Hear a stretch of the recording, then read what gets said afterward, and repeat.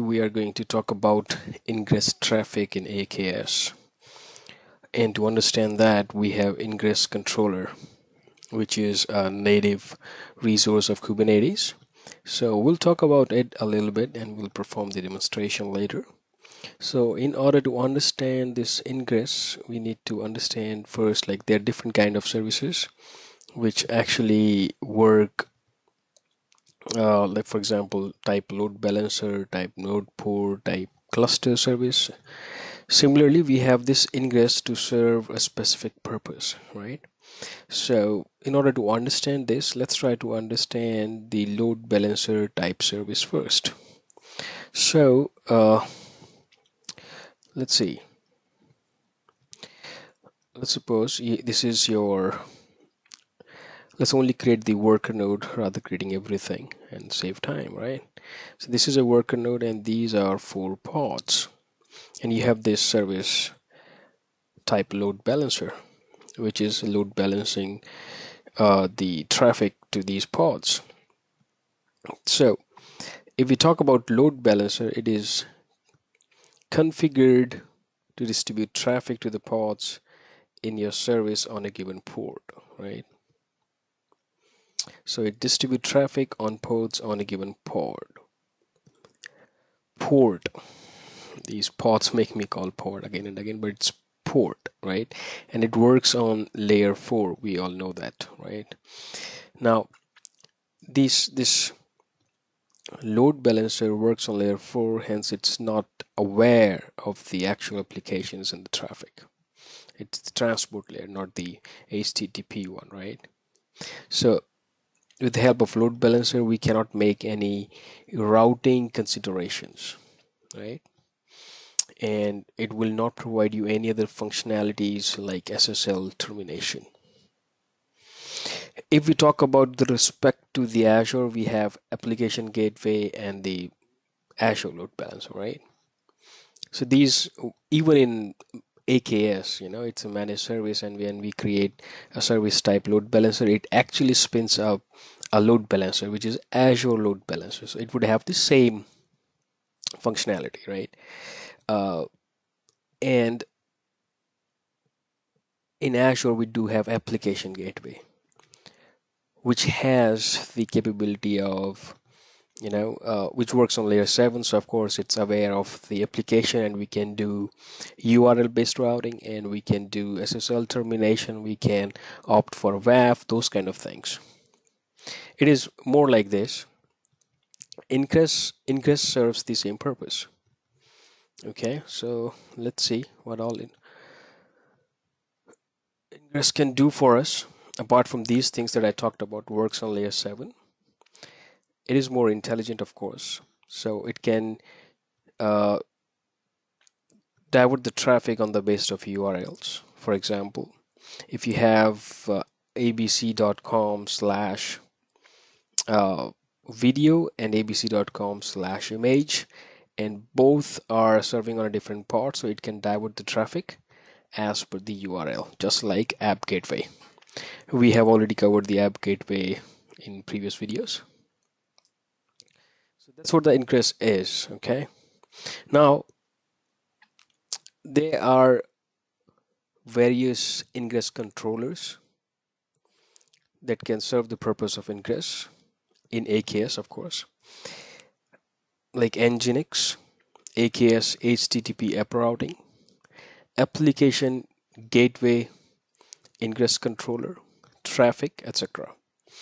AKS is the managed Kubernetes provided by Azure, creates the DNS zone, public DNS records to serve this purpose as well.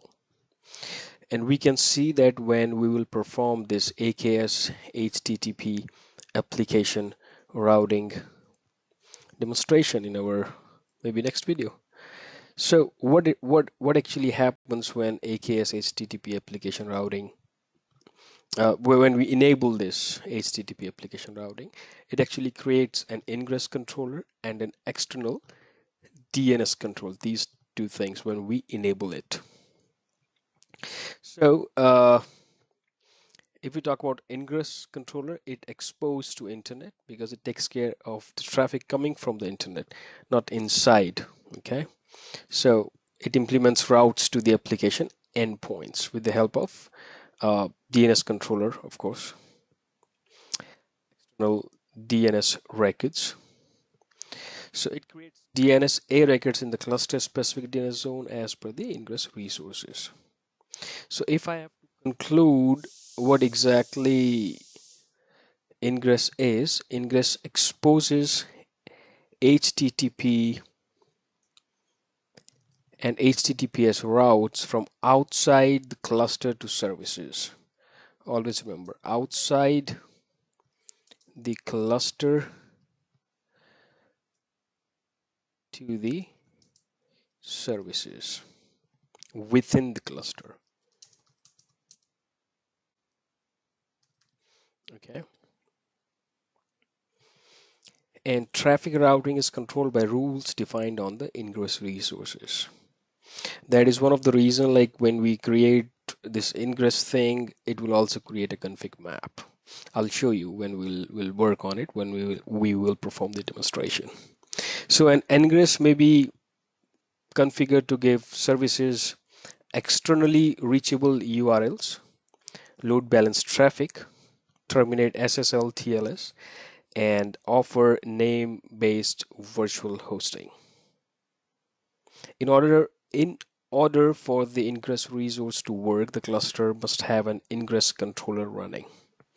Okay, so unlike other types of controllers which run as a part of kube control manager, there is a namespace kube system, and under kube system we have all the controllers running, which creates when we install the Kubernetes. But this controller is different. That's why I'm saying, like, unlike other types of controllers which run as part of the kube controller manager binary, Ingress controllers are not started automatically with a cluster. And Ingress does not expose arbitrary ports or protocols.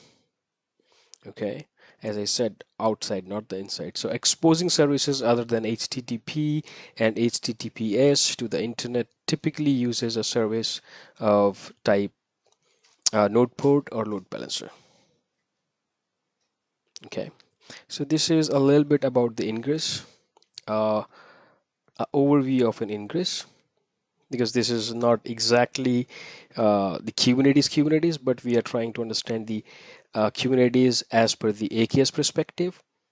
So I hope this is good enough to understand this, and once we will perform the demonstration, it will of course clear your doubts, and we'll come with the Kubernetes series as well, so that we can explain the Kubernetes networking in detail, the storage in detail, rather only talking about the services, right? So, well, thank you for watching, and you have a good day. Bye bye.